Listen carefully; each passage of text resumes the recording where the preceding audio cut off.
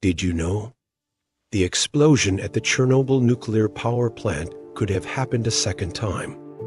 And not just any explosion. The second one was expected to be far more powerful than the first. Look at this.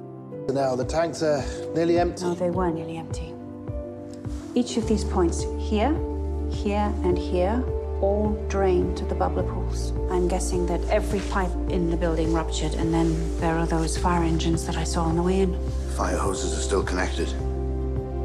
They've been gushing water into the structure this whole time. Tanks are full. After the reactor was cooled with sand, the sand turned into superheated lava due to the extreme temperatures inside the core. That lava started melting downward, slowly heading toward the water storage tanks in the basement.